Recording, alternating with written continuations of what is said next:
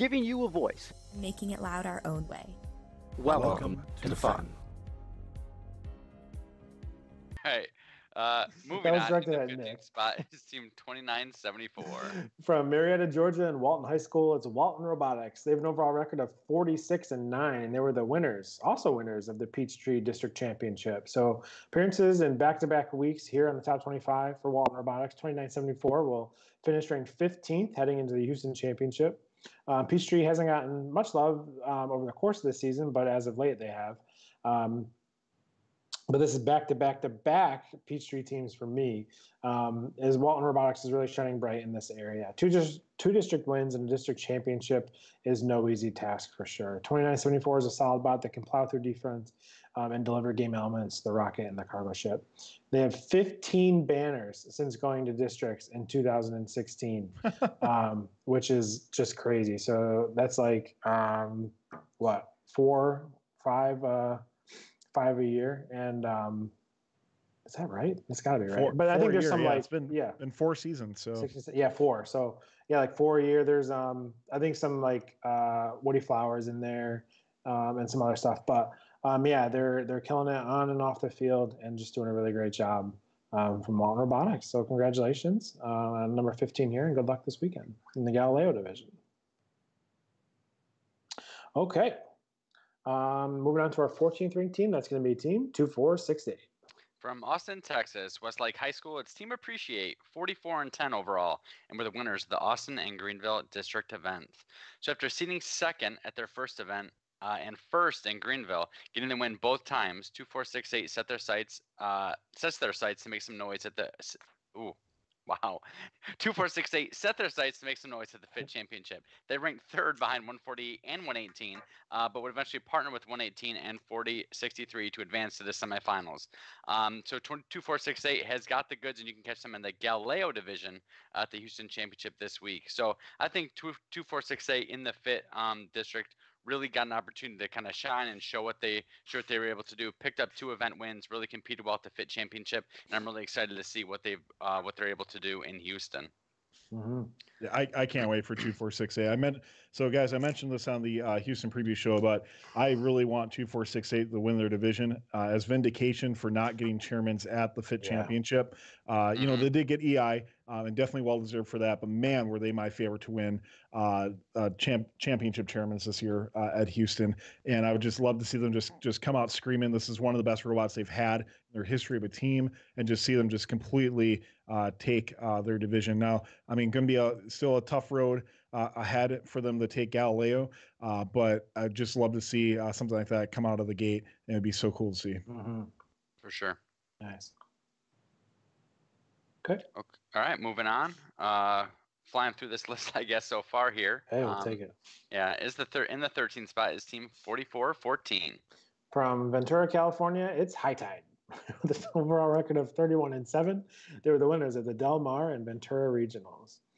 So we saw High Tide on the week 1 top 25, but our voters have not forgotten about them, as they will finish here at number 13.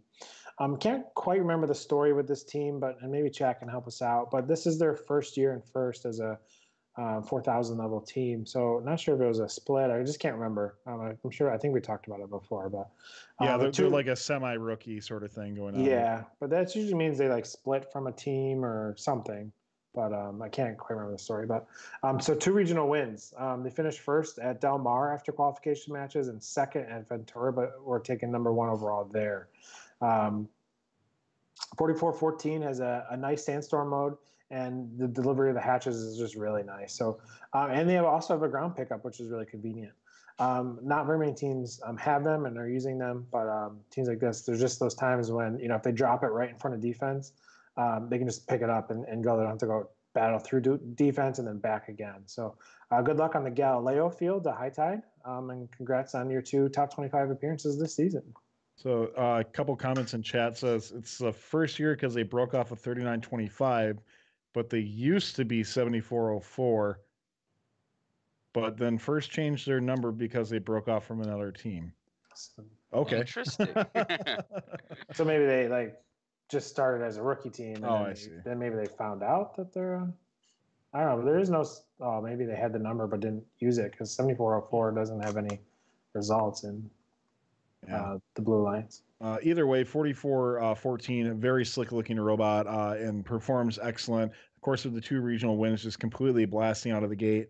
To me, they're one of the favorites to win the division, no doubt, and Galileo as well.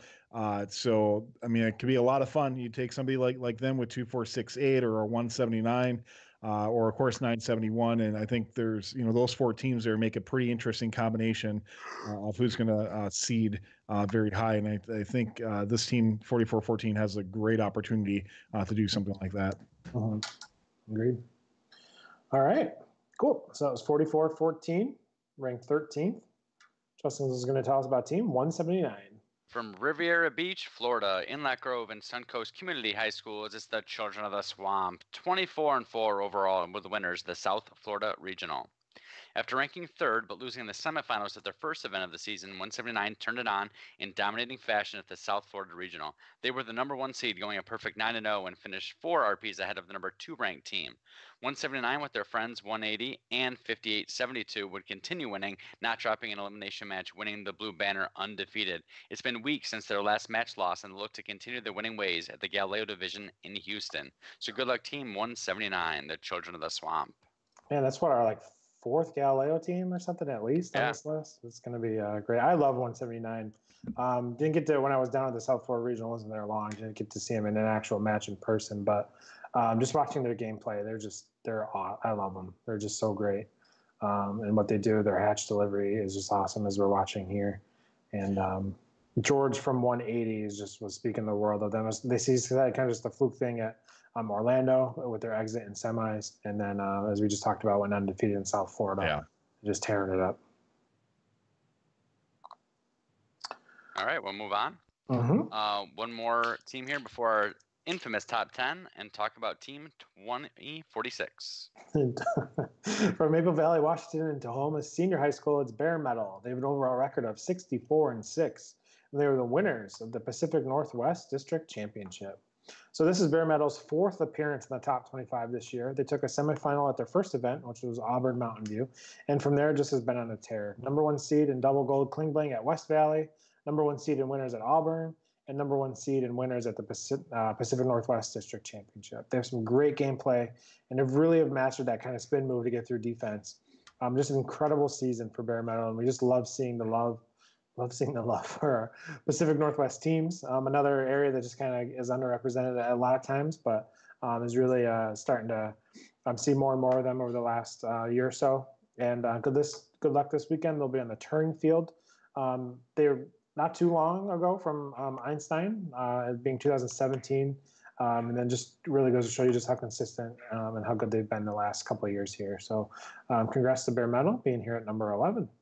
Yeah, no doubt. 2046 is by far my favorite to win the Hopper division. I think their play has been phenomenal. We mentioned this in the previous show that you look at the P&W Championship and you have a team like 2910 who's nearly undefendable with the crazy sword they have. So a lot of the defense coming on to 2046, and that team literally just plowing through in many opportunities and still being a scoring force, even against sometimes honestly ridiculous defense against them. So really looking forward to 2046. You can see them pairing up with the previously mentioned team that was the 4910, I'm sorry, East Cobb Robotics. They could even pair up with somebody like a 2212 Taters.